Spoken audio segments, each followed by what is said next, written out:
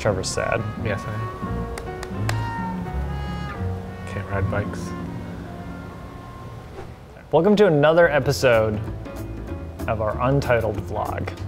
If you got a name suggestion for us, leave us a comment. Be nice. If you're gonna be mean, be clever. Don't make it personal. What are we doing today? We're gonna be talking about cyclocross bikes or gravel bikes. Something in between, maybe? Or can gravel bikes be cyclocross bikes? And Cool. can cyclocross bikes be gravel bikes? I suspect people will have something to say about that. I was also really happy with how much feedback we got from the last episode. I think what really resonated with folks was kind of the death of mechanical shifting, kind of rim brakes being phased out of top tier road groups. And we kind of wanted to point people towards a really great article that our colleague Matt Phillips wrote. I'm Everesting! Everesting! We're gonna link it in the description. Check it out, it's worth your time. It's a really great perspective kind of from the industry side of what's happening and what's driving the changes that we're seeing, essentially. Right. Before we go too in depth on what is in that article, let's get back to the topic at hand today. We're riding some cool bikes today. If you wanna learn more about those bikes, we're gonna have some more links below. You might actually be able to buy some of those right now if you're fast. Fingers crossed. And then we got a really in-depth guide to just general gravel riding, racing, a bit of everything. It's It's basically everything you need if you are curious about starting to ride gravel, or if you just simply want to spice up your gravel riding. We're gonna head to our local Thursday night cyclocross race practice here in PA. It's called 5th Street, check it out. We're gonna go ride some bikes with some friends. We're gonna talk about some bikes with some friends. It'll be a good time.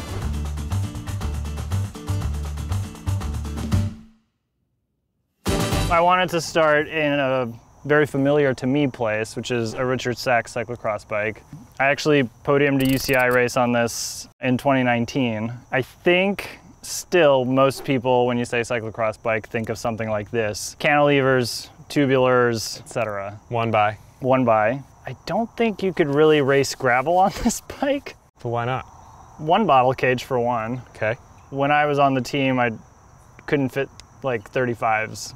Yeah, so not a ton of tire clearance. Not optimal for gravel. Yeah, but very optimal for cross. Very fast for cross. Very fast. But obviously not a mass-produced thing. Also not trying to market itself as a gravel bike, which this bike is definitely just trying to market itself as a gravel bike these days.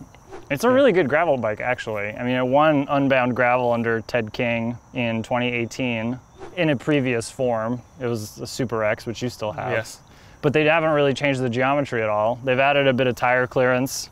So the idea is almost take what's successful from the road side of things, keep the geometry, which was also proven to be successful as a gravel bike and a cyclocross bike, and merge it into one bike. It's an interesting concept, but I will say that Cannondale is at least being pretty upfront that this is a bike that you can race cyclocross on.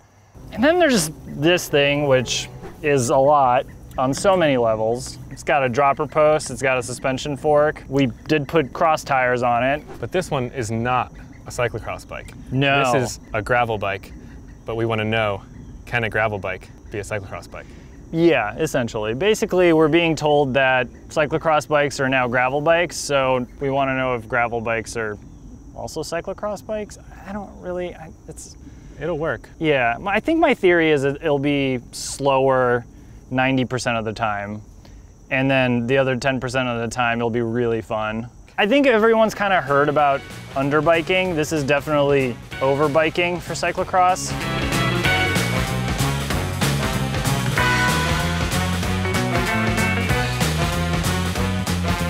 I guess the reason why this is here is to kind of show what larger brands are kind of moving away from. Yeah. You can't really find a bike this purpose-built for cyclocross in a store or from any major manufacturer. But also, to be fair, I took this bike camping and it was totally fine. I wore a camelback and had a saddlebag and... Now you're contradicting our whole process. Sorry. I'm shaking my head because I don't want to do that. No, I mean, it wasn't the most comfortable geometry for an overnight. You're a brave soul, Clem. I'm a brave soul, and I was also working with what I had, which was a cyclocross bike, and I didn't want to buy a gravel bike. I brought a knife to a gunfight, whatever. Yeah, Whatever works. Yeah, it works. it's cool. You got some UCI cross races coming up, and you'll be bringing a knife to a knife fight. A beautiful, bespoke, handmade knife to a knife fight.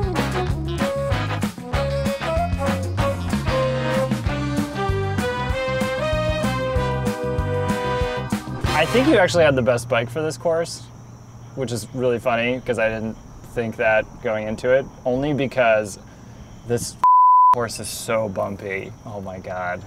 It's funny, I ended up looking at this at first saying, this is way too much bark for this course, but then getting into that back section, yeah, it was a lot of roots and a lot of downed everything, and it helped take the cheddar off a bit. I think the other thing too, the dropper post, I ended up using not to drop the post, but because it has a little bit of suspension in it. Right. And on those long flat sections in the back, you can just kind of let it hover a little bit, and that was good. Is that always active, or can you turn that on? You have to compress it just a little tiny bit. I mean, I still contend that this bike is slower 90% of the time. It's just we're at a practice course that's at a, what is this, a recycling center, a mulch pile? All of the above. All the above. It's very it's bumpy. It's a multi-use facility. It's kind of weirdly like this bumpy is a multi-use bicycle. Yes. Clever. Yeah, so it's not a cyclocross bike, but doesn't cyclocross. It can cyclocross. I think in the horses for courses type thing, Sure. this might be the right horse for this course. It is funny though, when you start to ride it and you get into it and you start to push it, you realize that some of the cyclocross aspects of this bike hold it back, like the 33 millimeter tires, where you start to push into the corner because you have this suspension and you can't, because your tires are limited by 33, or in this case 34 millimeters Our of width. Swiss overlords. Yes. So That's a segment for a different UCI day. joke. yeah, the question of if you had only one bike and you already have an existing gravel bicycle, I would say to the extreme gravel bicycle, can you come out here, race some cyclocross and have some fun? Heck yeah. And I think that's the big thing. Do you want to compete at the pointy edge of a UCI field? Is this the optimal bike? More than likely not. That's fair. I'd say that's fair. How is it compared to your first mountain bike with suspension? And just for context, Yeah. Tara's been riding and creating mountain bikes since what? I think I first started riding mountain bikes in 92 or 93. Okay. So my first mountain bike had about the same amount of travel as this. This is probably about 2 pounds lighter than my first mountain bike. The bars actually might be a little bit wider than my first mountain bike because we used to cut everything short. But that's actually, I was out there riding today and I was thinking, what is the first bike I raced some cyclocross races on? And it was a hardtail mountain bike, because that's what you used to do. It does not feel as snappy as my old Super X's did. Sure. And you would come out of a corner and the Super X would just stand up and you would pedal away. I mean, I think we also clocked this in at what, like almost 10 kilos? Yeah, it's 9.4, I think. So it's not, yeah. All right. It's still chonkers. Yeah, I can't convert kilos to pounds in my head, but we'll just like put that in here somewhere. It's like 20 yeah, pounds. It's like a mountain bike. Yeah, it's like a modern XC hardtail. XC hardtail, weight-wise. But That's what this is. I feel like Pat's just rolling his eyes at us. Pat's mad because of how much he's going to have to cut. Yeah, I'm sorry.